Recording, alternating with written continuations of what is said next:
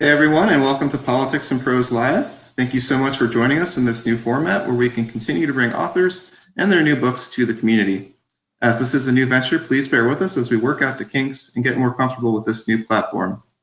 At any time during the event, you can click on the green button below to purchase tonight's book on Politics and Prose's website. We're currently offering free media mail shipping on all domestic orders, and every purchase goes to support our small business at a time when we truly need it the most. Tonight, you can ask a question of our author by clicking the Ask a Question feature below. It can be at the bottom of your screen. You submit your question as well as read other questions and even upvote the ones you most like to hear. Also know that the author, host, and audience members cannot see you through the screen, so feel free to relax and get comfortable. Finally, we want to thank you so much for being here with us tonight. It's the small businesses like Politics and Prose that especially need your support in times like these. And so without any further ado, we are very pleased to welcome Dr. David A. Kessler to Politics and Prose Live. Dr. Kessler is a pediatrician and former commissioner of the U.S. Food and Drug Administration and is one of the country's foremost experts on health. He has also recently been appointed to Joe Biden's Public Health Advisory Committee, offering daily advisories to Biden on the evolving COVID-19 pandemic. In his talk today, he will be talking about his new book, Best Practices to Stay Healthy and Informed in These Difficult Times, as well as take questions about both his vital current work with COVID-19 and his groundbreaking past research. And now, please join me in welcoming Dr. David A. Kessler. Thanks, Tom. Thank everyone for joining in these extraordinary times. I hope everyone is safe and you and your family are well. And thank you to Politics and Prose. Please support them, especially during these times. There's a way to order the book. They have it in stock. They'll ship it. The most important thing is to support them. And please bear with us. They put this together in a matter of days to be able to do this technologically. I'm not sure I will get it exactly right, so please bear with us. As Tom mentioned, I, as many people, have been deeply involved in trying to understand as much as we can about this virus. Dr. Vivek Murthy, the former Surgeon General, a number of other individuals, and I have been briefing the former Vice President Biden on the epidemic on a daily basis. I spoke to Brad and Lissa, and I said maybe we should just talk about the epidemic. And there was a plea from the bookstore to also talk about the book. So maybe the best way is to take a brief break from talking about the epidemic for a short bit, and recognize that once we get through this epidemic, we're going to want to be healthy. So let me spend about 10-15 minutes and tell you about the book that I was working on for the last 3-4 years that comes out next Tuesday. One note up front, food has the enormous power to comfort, and nothing I say should diminish that, especially in a very stressful period. Let me, I have a few slides. Just let me, if I can just take you through sort of just the very basics. This all started with a recognition, and really a striking recognition, that only 12% of us, according to medical guidelines, are metabolically healthy. That means some 87% of us don't meet guidelines when it comes to weight or blood glucose, blood lipids, or blood pressure. And the fact is that it is the foods, for most of us, the processes that convert what we eat and drink into energy, the food and drink that we put in our bodies, that leads for many of us into what I call metabolic chaos. And that can be abnormalities in blood glucose, blood lipids, hypertension, and at the core of that is weight. Let me go back several decades and try to see if I can explain how we got here. If you go back to the 1970s and you just look at the McGovern Committee on Nutrition that dealt initially with hunger and people not getting enough calories in the United States, those guidelines in the 1970s and in the 1980s, when you look at them, and these were the ones that were in effect at the time that we did the food label, those guidelines were to reduce total fat intake, to reduce saturated fat. There was a lot of focus on heart disease, to reduce cholesterol, and to limit simple sugars. But the recommendations from the 1970s, 1988 HHS guidelines was to increase complex carbohydrates. And you'll know the food pyramid at the bottom of that. It was plenty of vegetables, fruits, and grain products. And in fact, let me just show you a nutrition facts label and ask you what this food is. This is an actual label. It has 330 calories per serving. There is no fat in it. There is no sugar in it.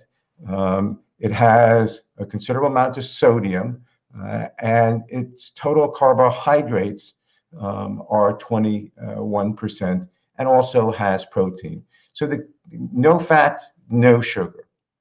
By the previous guidelines that I gave you, that food seems to meet those guidelines. And if we were together, if we were back and forth, I'd ask you to say what you think that food is.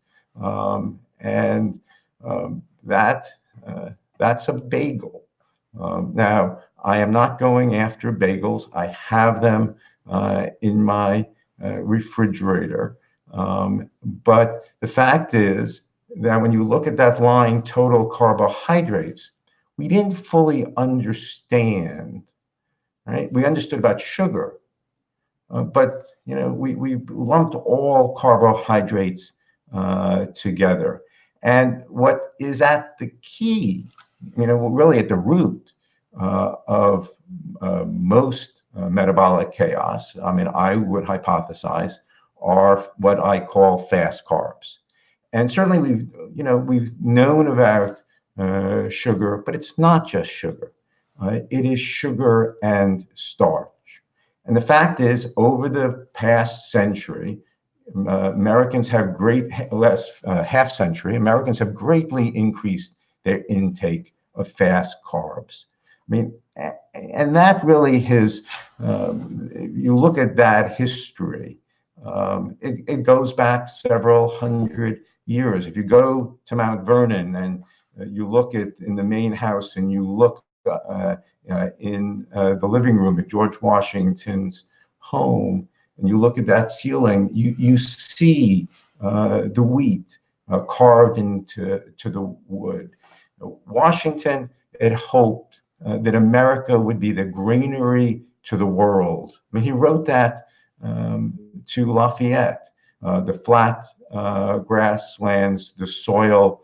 We were going to be the exporter of grains to the world.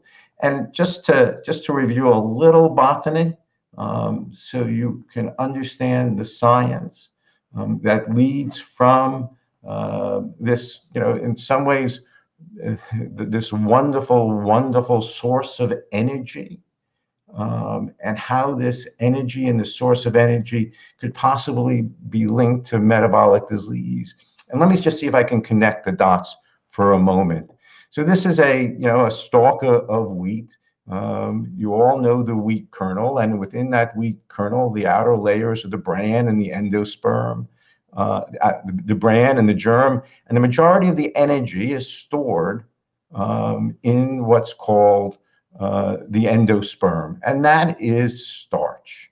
And starch, that starch comes in starch granules, and those starch granules have a number of barriers to digestion. And certainly the seed coat and the outer membrane layers in milling, because you can't, you'd break your teeth if you didn't have some processing of these kernels. Milling takes off those outer layers. Here's the starch granule under an electron microscope. And what you see, if you study that starch granule, is that starch is very highly organized. It is very tightly packed within those granules. And we all learned in 10th grade, 11th grade biology, they were made of chains of amylose and amylopectin, but it was the structure of that granule that is key. So milling takes off the first and second layer, but much of food today, if you walk into a supermarket and walk up and down the aisle, much of the food and the processing techniques are done by mechanisms. This one shows that you take that starch after it's been milled and you put it through an extruder. It's an extrusion process, and that extruder has great heat, great forces, mechanical forces. And what that extrusion process does is obviously it converts that starch and that starch granule and cooks it, but it forms many different shapes. And then you look at about 60% of our processed foods, include this processed starch. But what comes out of that processing, that extruded starch, you can see that starch, that amylopectin, that granule is significantly disrupted. And in fact, these starches have the intact structure of that natural grain pummeled out of them. And here's, again, you go from a tightly packed native granule, subject to heat and mechanical forces, and the end result on that starch is the breakdown of these chains. It increases the surface area. So before you even put it in your mouth, the food is in essence pre-digested. And the key point is that altered structure of processed foods makes it rapidly absorbed in the GI tract. And how does that work? You all remember this from biology. The food is ingested in the esophagus, in the stomach, and you see the green dots, the rapidly digestible carbohydrates get absorbed very early on in the small intestines and don't even make it down into the lower intestines. So the structure of foods is absolutely key. And we never really focused on the structure of foods, even when we did the food label in the early 1990s. And even today, no one really has asked the question, what is the effect of processing on destroying the structure? We used to think, certainly when I was in med school, that the GI tract was in essence a tube, but it's anything but. It's a complex sensory organ that has many hormones are released. And you can see in the green part in this slide that food that is widely dispersed and that starch, that structure is destroyed, it gets absorbed in the early part, and there is a release of certain hormones that can stimulate insulin, and yet there's other hormones, the GLP hormones, that get released into the lower GI tract. And we don't fully understand the biology of these hormones, but the GLP hormones are some of the most effective drugs today in treating metabolic diseases such as diabetes. And by having the food rapidly absorbed and stimulating the insulin secreting hormones and not secreting the satiety and fullness hormones, that rapid absorbability of that literally endless amount of glucose, that I think is presumptively at the core of much of metabolic disease. No one ever asked, what is the effect of flooding our bodies, constantly with these rapidly digestible carbohydrates? These are graphs, from the great Frank Nuttall and Mary Gannon, and you can just see that what they did is when you feed people, in essence, high starch diets, it has a real, and they studied them over a 5-week period, there was real elevation in blood glucose. Take away that starch, take away that pre-digested, rapidly absorbable glucose for 5 weeks, and you can see that there's a marked diminution in blood glucose levels. If you ask the great endocrinologists, we've always thought that it was the excess intake of calories, especially high-fat diets, that led to obesity, and that obesity led to insulin resistance. I think, we need to reconsider, and there is evidence that, in fact, the excess intake of these rapidly absorbable carbohydrates, the model, is not as we necessarily think of, because that excess intake of carbohydrates can lead to elevated blood glucose, elevated insulin levels, and that results in obesity.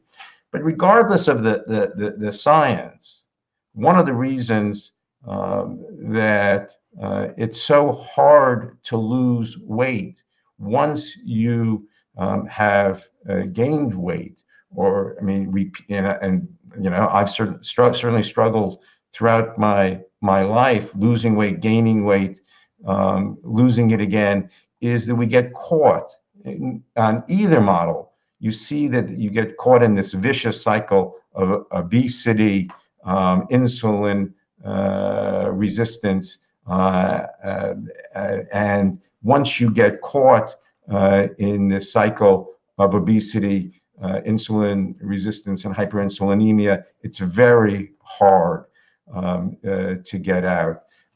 If you look at the scientific evidence, and if I had an hour talk, I would take you through all of it. But there is no doubt that not only the clinical trial data, but the observational data out of Frank Hu's group shows that diets with high starch and low fiber are associated with a higher risk of type 2 diabetes.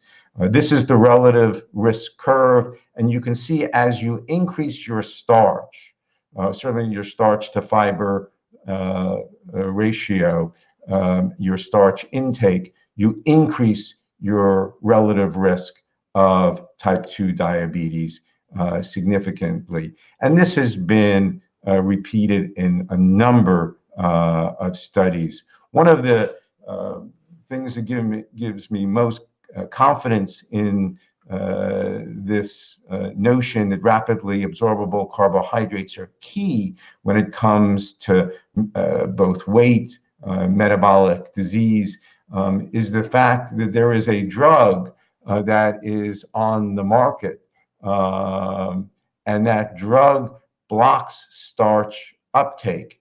And that drug, and you can see the way that drug decreases the absorption of rapidly absorbable glucose.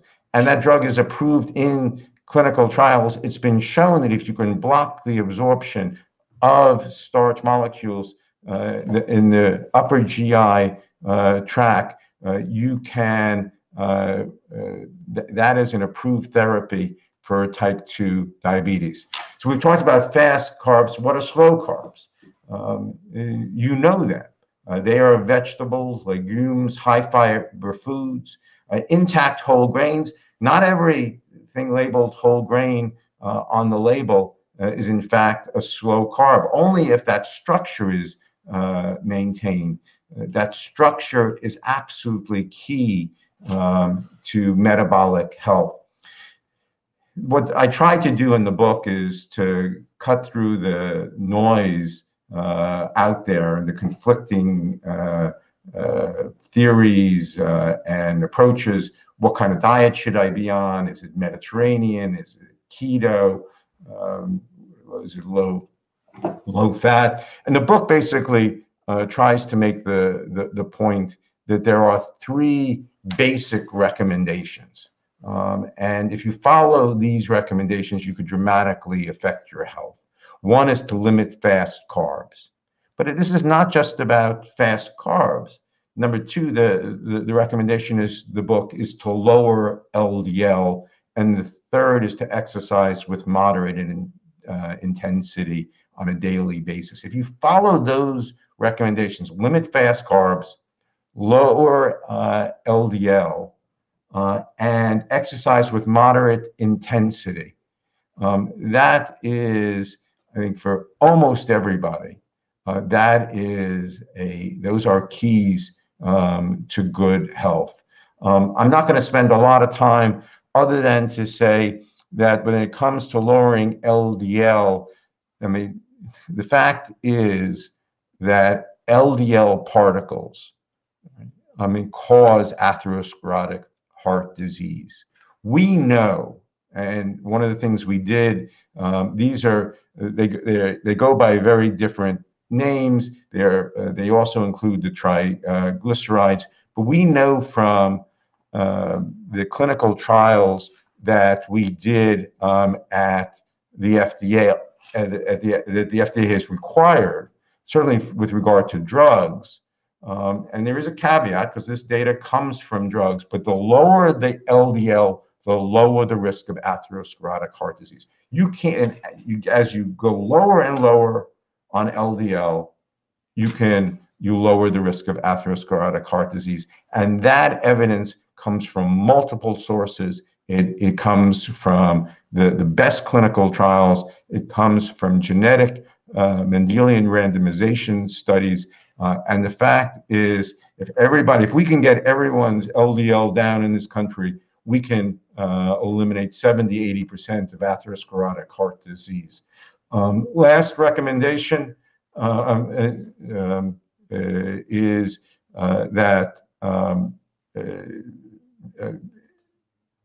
to exercise with moderate intensity exercise. That gives you the ability to maintain insulin sensitivity.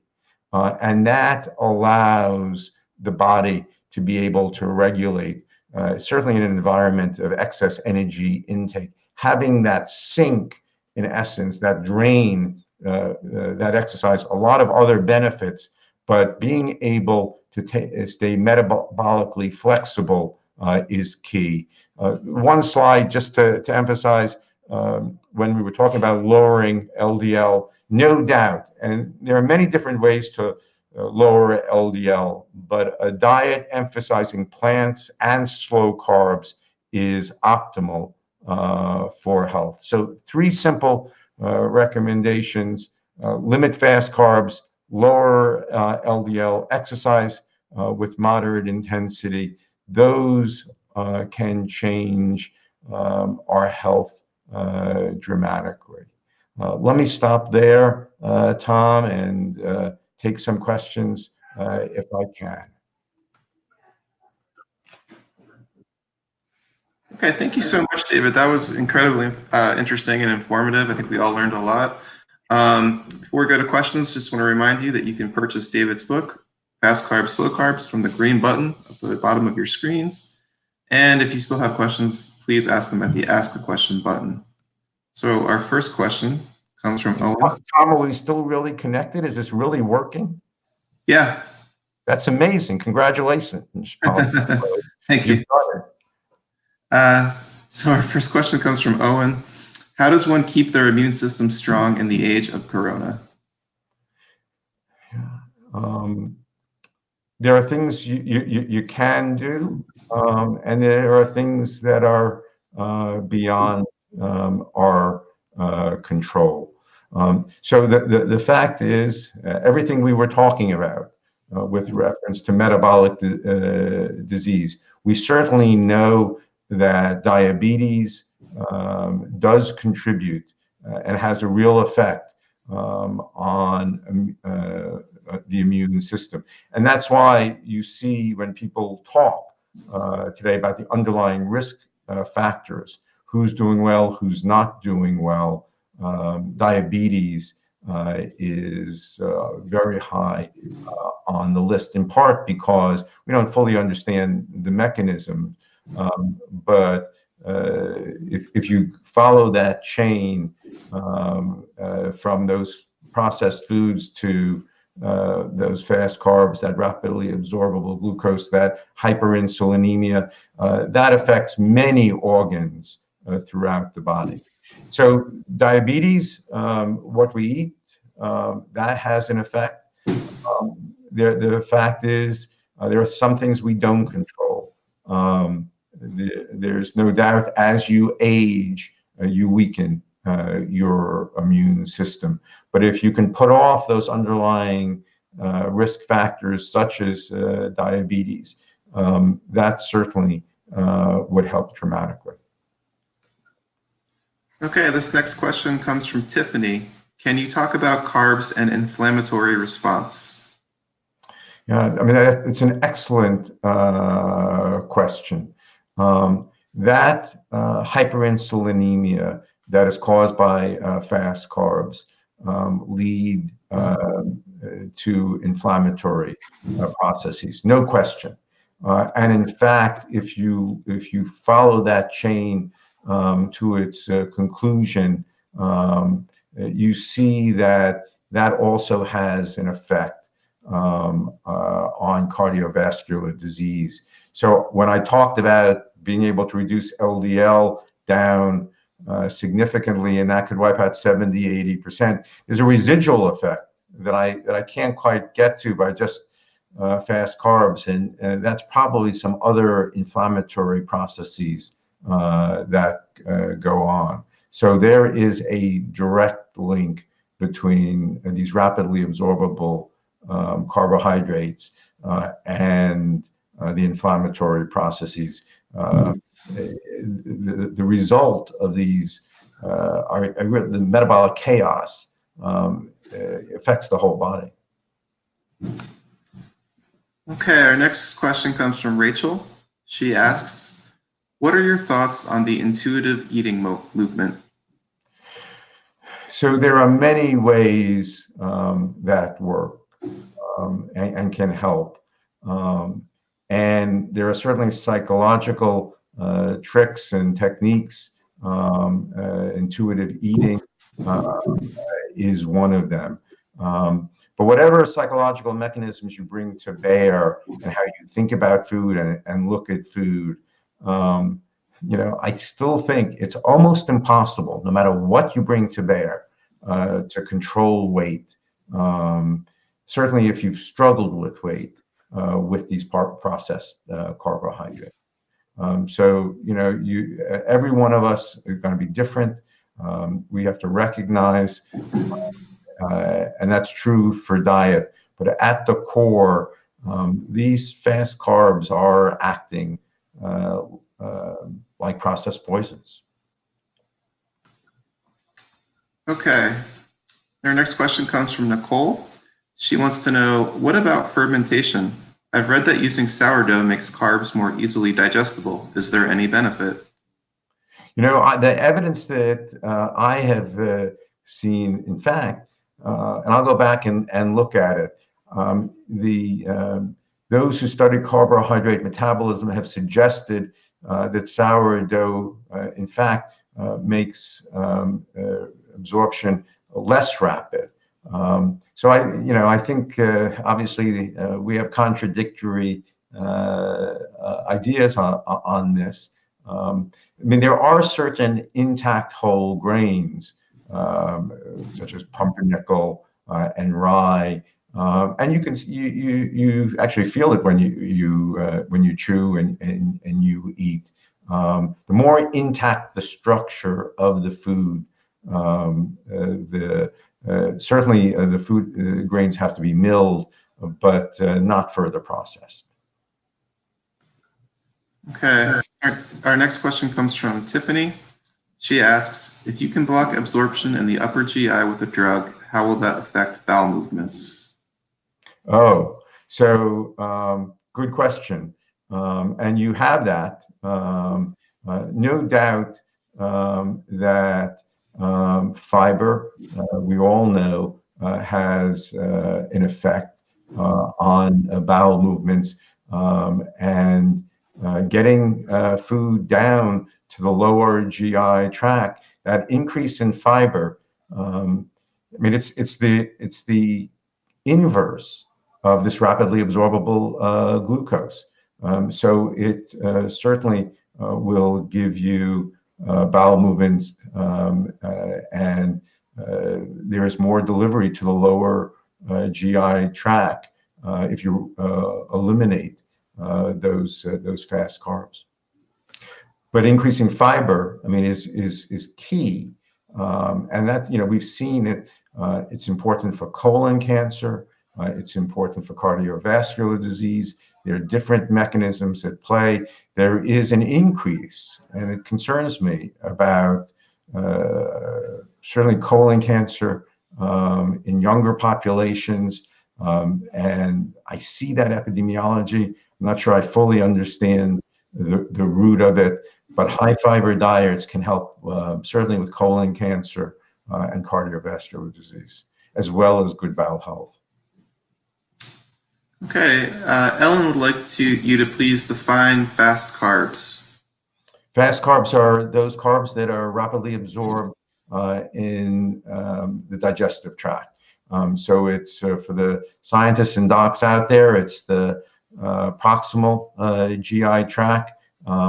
It's the duodenum, the stomach, the duodenum, and slow carbs are those that get delivered to the lower GI tract. Those in and the colon. If you can get food down to the lower GI tract, that's where the microbiome is. That's where fermentation is. When you rapidly absorb your carbohydrates in the early part of the GI tract, you're absorbing everything. You're absorbing all the calories. If you can get food down to the lower GI tract, and there's more structure to that foods, the bacteria take over. And yes, you absorb some of the calories, but you're not absorbing 100% of the calories. Okay, Carolyn wants to know if you could please explain soluble versus insoluble fiber. Which do we want? Yeah. So great question. FDA has changed its definitions, for example, over the years. What you want is not fiber that just gets added to processed food. You want whole, intact food that has the fiber there naturally. I think that's why, in fact, I think that's the sort of understanding of rapidly absorbable fast carbs and slow carbs. It's why vegetables and legumes are so good for us, because the fiber is in there naturally, and it gets down to our lower GI tract. The microbiome can take over, but it's fiber it's in the natural state. Sometimes manufacturers will take fast carbs and just add fiber to it, and they'll add different fiber to it. And that's not the fiber that we're talking about, because you're still exposed to the processed carbs. So it's not the definition that's key. Is if it doesn't look like food, if it doesn't look intact, that's not the fiber you want. Okay, our next question comes from Joanne. Joanne asks you to please provide examples of slow carbs and fast carbs. So fast carbs are those walk down the cereal aisle. Anything that has been processed, anything that has been subject to extrusion or gun puffing, where that kernel of wheat that I showed was destroyed. Slow carbs are, I mean, just think of it this way: any vegetable, any legume, any intact whole grain is a slow carb.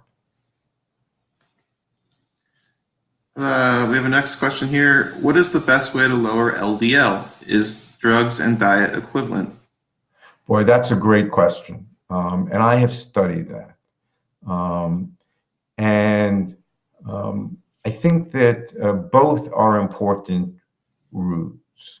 And both, you can achieve reductions in LDL. You go on a plant-based diet, I've seen LDLs drop by about as much as 40%. There is no doubt that the LDL lowering drugs, and there's a whole group of them beyond the statins today, they are more powerful. They can get your LDL down faster and even lower. But, you know, I had this conversation with the great Gene Brownwald, who's one of the great cardiologists, a number of months ago. And, you know, it's tempting to say, well, just go to a drug, just take a statin. And, you know, he said to me, no, that's not the way to do it.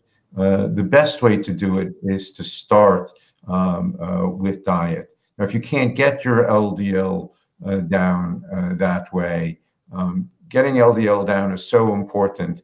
I don't want to be here giving you medical advice, but certainly talk to your physician.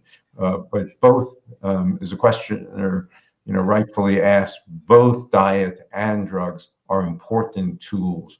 But please get LDL down, because we can wipe out atherosclerotic heart disease, a vast majority of it, in our lifetime. Stephanie wants to know, can you comment on the role of fat, including saturated fat like butter, in helping reduce weight due to the satiety that they offer? Without adequate fat, don't people get hungrier faster and keep eating and putting on weight? There's no doubt that compared to rapidly absorbable glucose, fat is more satiating. The data is somewhat confusing. I think that rather than talking, you know, about you know, this, is it the fast carbs? Is it the fat? The non-processed food, no doubt, because of its fiber content, because of its structure, can be satiating. Now, you have to adapt to it. But I think that the real key goes back to whole intact food that has not been processed. That, I think, is the best advice. Our next question comes from Roseanne. Any advice to the current scientists who are trying to work with the president? Advice to Dr. Hahn, who no longer appears during press conferences. Yeah. So I think Tony Fauci is a national hero. I have known Tony since 1990. We did HIV together. We worked together. You know, when we started, there was only one drug. 1990, it was mediocre. It was AZT, didn't work very well. And Tony and I spent the next 6 years, and that's what it took to change the course of that disease. But, you know, by 1996, 1997, we had the protease inhibitors.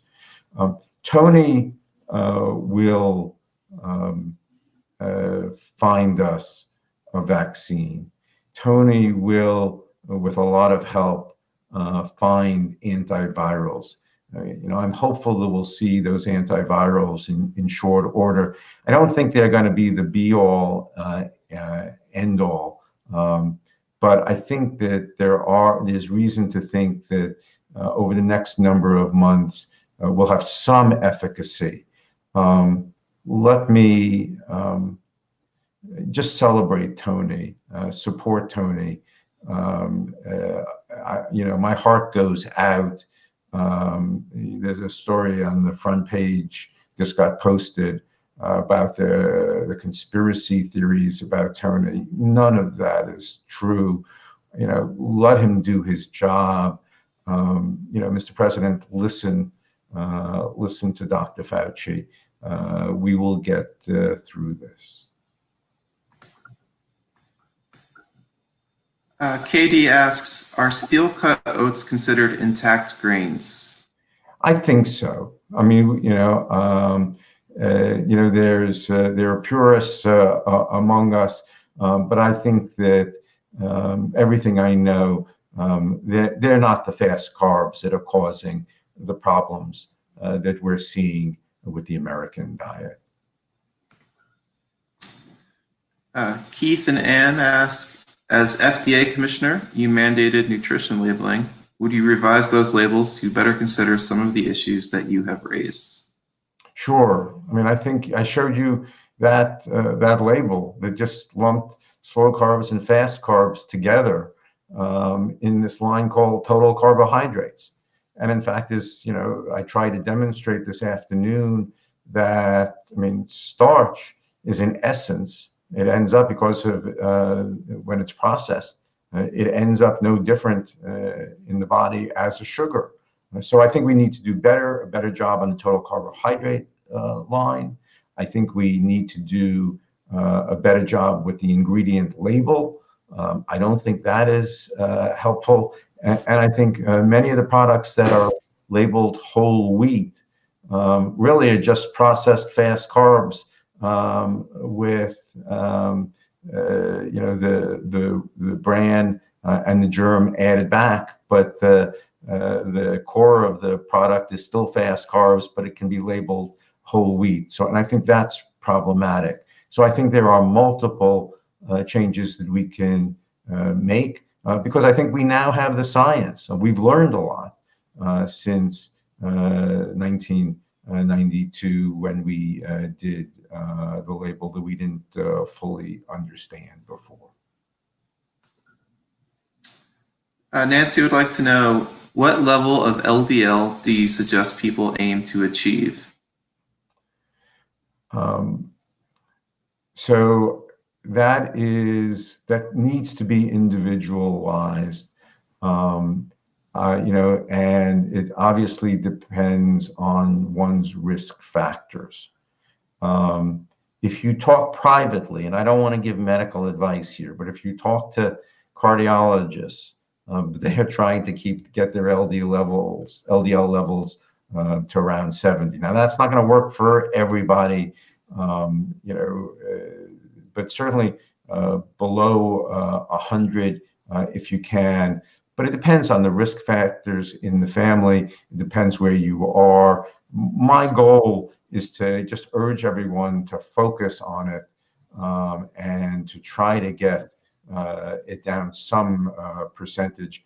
But the actual level, that's something between you and your doctor. Okay, this is a related question from Debbie. How important is ratio with LDL, specifically if you have a high LDL but an excellent ratio?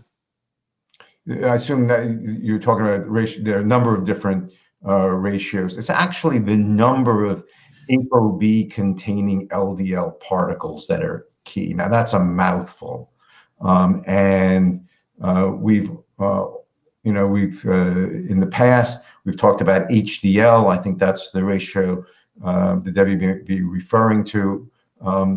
Really is the total number of LDL particles and triglycerides. That's the number that I think certainly shows that's what's causative in atherosclerotic heart disease. I want to focus on the ratios because I don't think they reveal as much information It's just total LDL particles.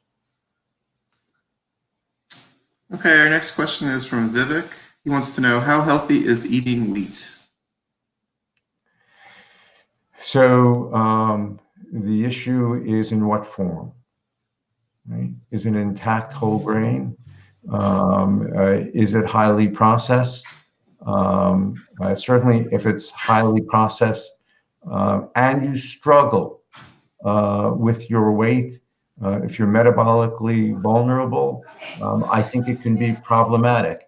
You know, there's a certain percentage of the population, 15% or so, that can maintain metabolic flexibility no matter what.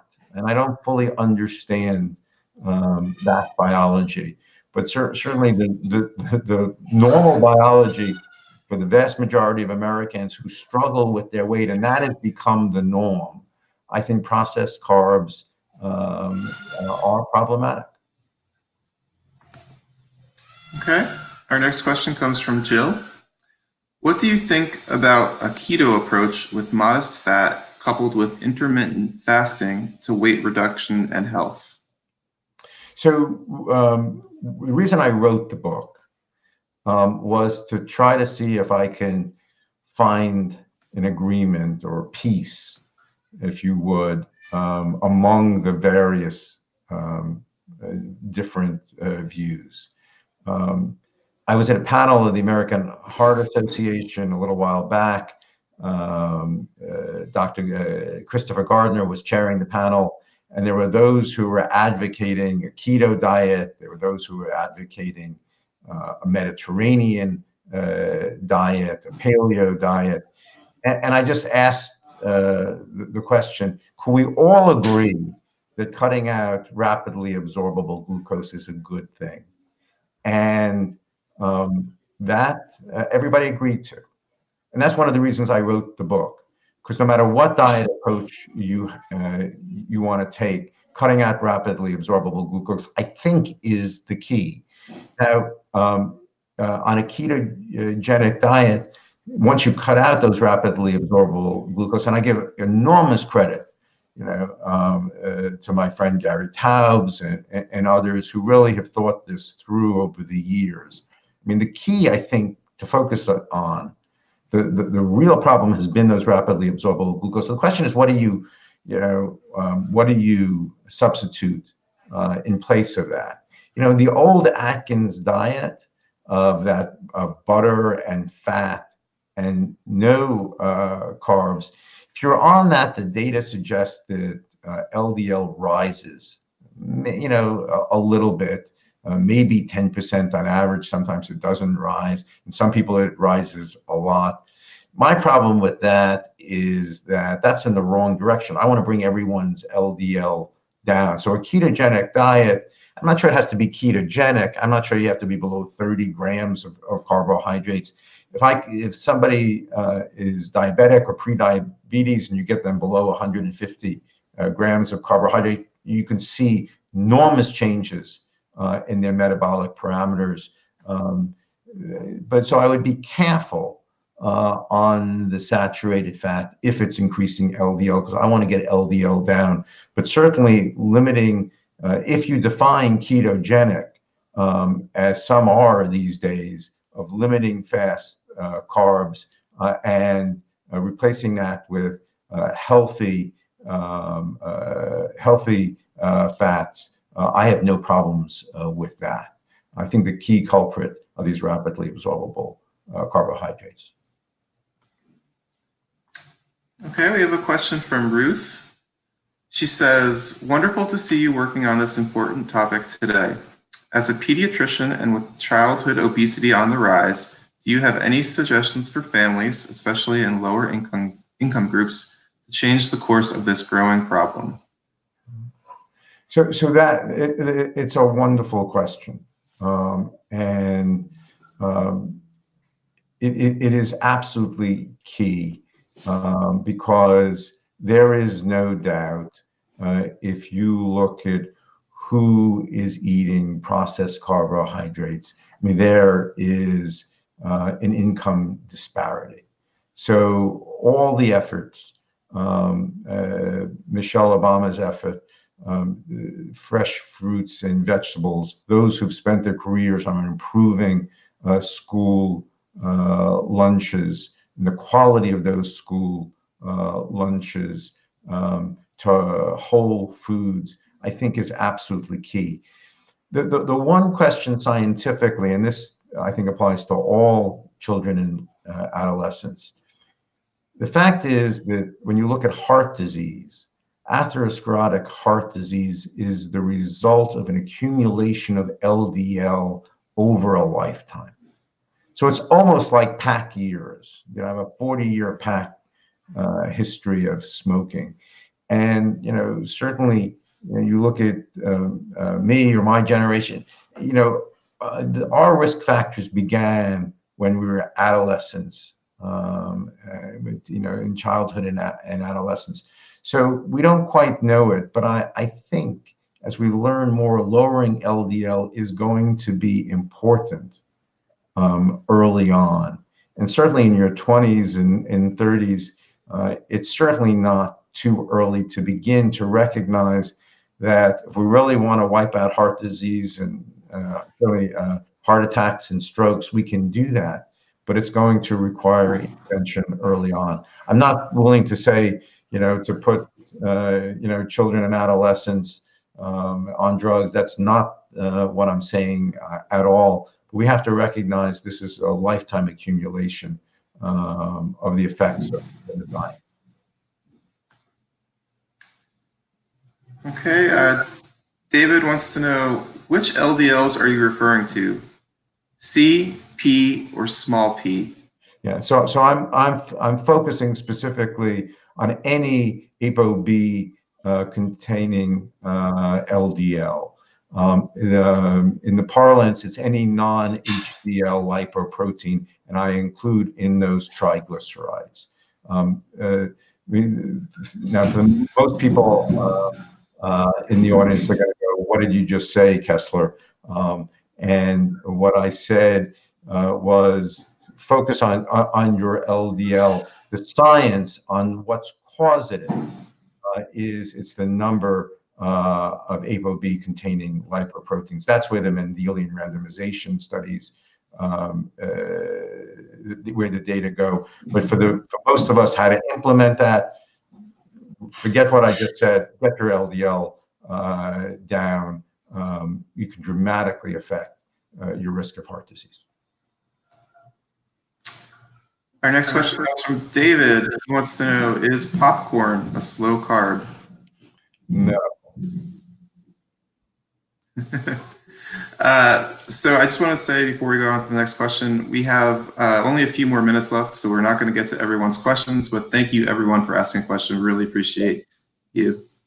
And it just was so nice, you know, just so nice to be with you all. Sorry, I'm looking into a black lens and I don't see any of you on the screen. And it's so hard to connect this way. But I really appreciate the opportunity to be with you. And I'm so happy that people are asking me questions that are not just virus related.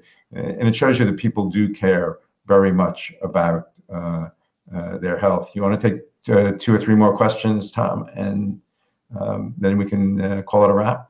Sure. This next one actually is a virus-related question from Marlene. She wants to know, can you provide some insights on suggestions that you have given Biden on how to respond to the dangerous misinformation as well as inaction, delivered or not, by the president?